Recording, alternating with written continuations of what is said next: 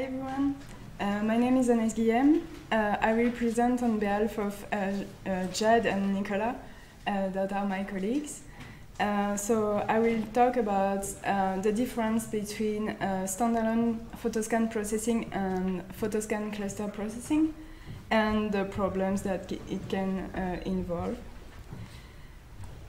First, I would like to give you some kind of background.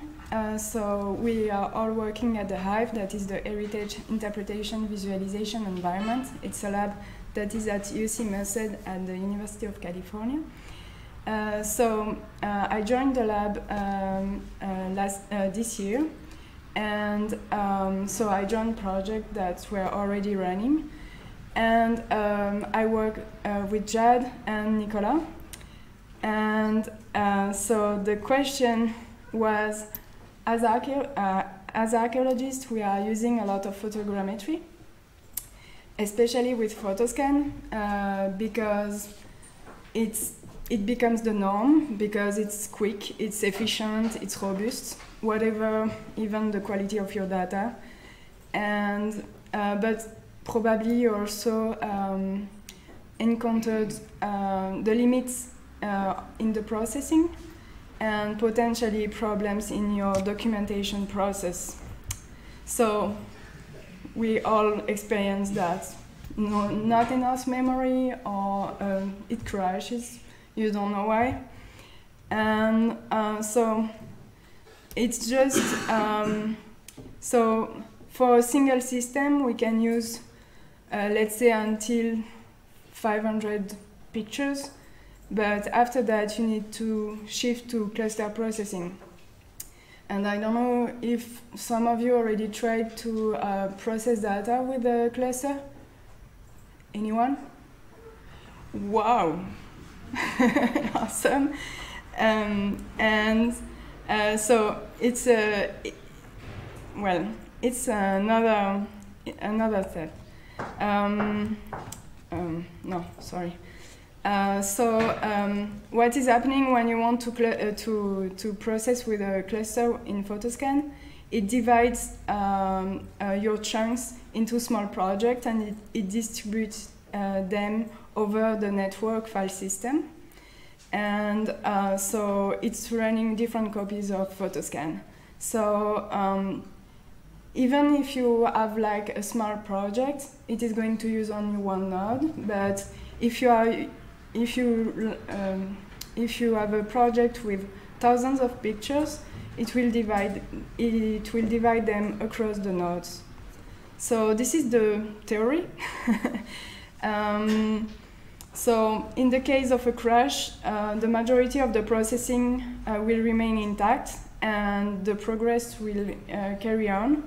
And when a node crashes and become non-responsive, the task is restarted in another one. So basically, you encounter much less. You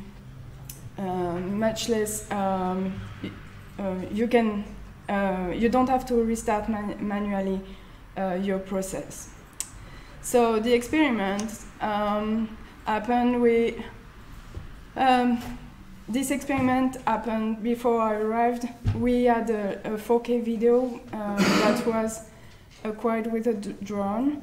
After a few decimation steps to reduce the size of the dataset, we still kept first 4,000 pictures and then 2,000. And it was processed with a cluster of 8 nodes. So the process worked. But then 1 year later, Nicola, my advisor, asked to process something else, and I checked on the server. I checked in the different folder server and asked around, and people are like, no, we don't have documentation. So what happened is no replicability of this step, and even worse, the server and the cluster didn't exist even anymore, so we had to set it up again. So that is a kind of the worst case scenario that you can encounter. So that is really much sometimes what can happen. So I'm very happy today that we could see that the previous presentation showed like very the documentation of the work step by step in notebooks, and it's a very good practice. And here in that case study, I could say that the need of metadata and paradata documentation should be a necessary step in all the research work. And I would like here to show you this diagram that is the workflow that we on which I worked previously, but that we try to implement now in our lab policy, and especially the step 4 that is about the data processing.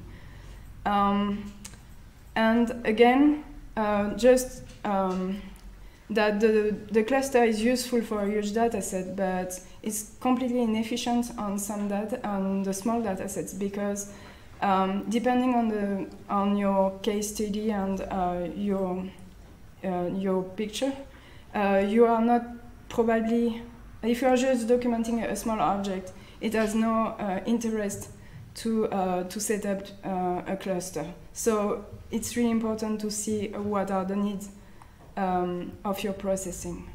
So just to finish, I would like to not having wild experiment without documentation for future tests. That is really my bigger wish. And also to adapt feedback and improvement of data quality check in our workflows. And perhaps something that we don't say enough, but the collaboration and the workflow is not just in the digital and the technical elements.